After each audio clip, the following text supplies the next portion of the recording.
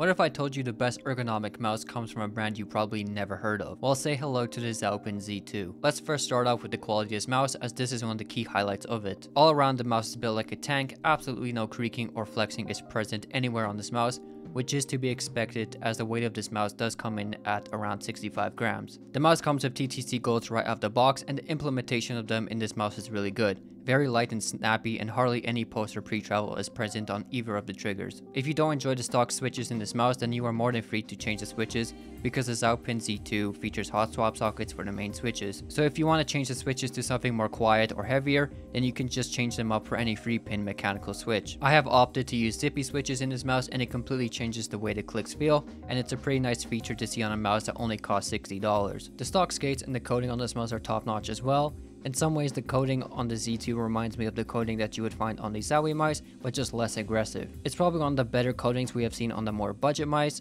and I had no issues at all with this coating, and I really don't see the need for third-party grips just because of how good it is. The stock skates that come with the Z2 are really good as well. In the box, they include a pair of cutouts, so you can access the screws to open up the mouse to access those hot swap sockets. In terms of performance, the stock skates are just alright, not the best or the worst I have felt, but they are definitely on the slower side of things. For a mouse that only comes in at $60, the performance of this mouse felt top notch at all times. While it's not going to compare to something like an OP18K or even a Zaopin mouse when it comes to performance, it's still pretty good for the price that you are paying for this mouse. Right out of the box, it does come with the 4000Hz dongle, which is a nice addition to see, since more expensive mice don't even come with that right out of the box. In game, the mouse performed just like every mouse that is coming out these days, had no real issues at all while running it at 4000Hz as well, no stuttering in games, and overall it just felt very stable at all times. Battery life at 4000Hz has also been really good, have been heavily using it for about 2 to 3 weeks, and I only had to charge it around 2 to 3 times. Like everything else on this mouse, the shape is also very good.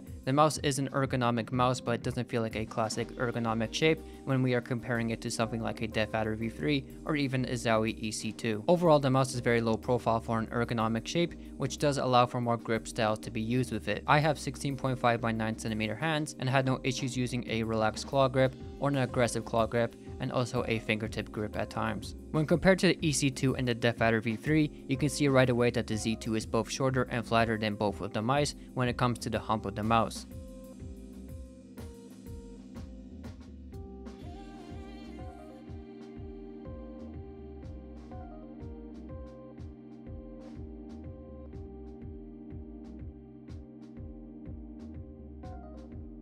The sides on the Z2 are also going to be flatter than most ergos, and combining that with the lower and flatter hump, it does make for a great mouse for fingertip grip surprisingly. Overall, the Z2 has a very safe shape that I have been enjoying quite a bit. The shape also kind of makes it feel like an asymmetrical mouse, so if you are someone that dislikes the feel of a traditional ergonomic shape and wants something that feels closer to an asymmetrical mouse, then this might be just for you. The software for this mouse is pretty basic for the most part. On the main page, you have the ability to change the functions of the buttons of the mouse, as well as the main switch's debound settings. On the second page is going to be all of the important settings, such as setting your DPI and setting up different stages. You also have the option to change the polling rate from 125Hz all the way up to 4000Hz, as the mouse already comes bundled with the 4000Hz dongle. Below that, you have some settings for the sensor, such as setting the LOD and the sleep timer, which they have labeled as peak performance, as well as some toggles for ripple control, angle snapping, and motion sync. On the last 2 pages, you have the option to set up macros if you are someone that takes advantage of that, and on the last page, you have some information about the firmware of the mouse and the dongle,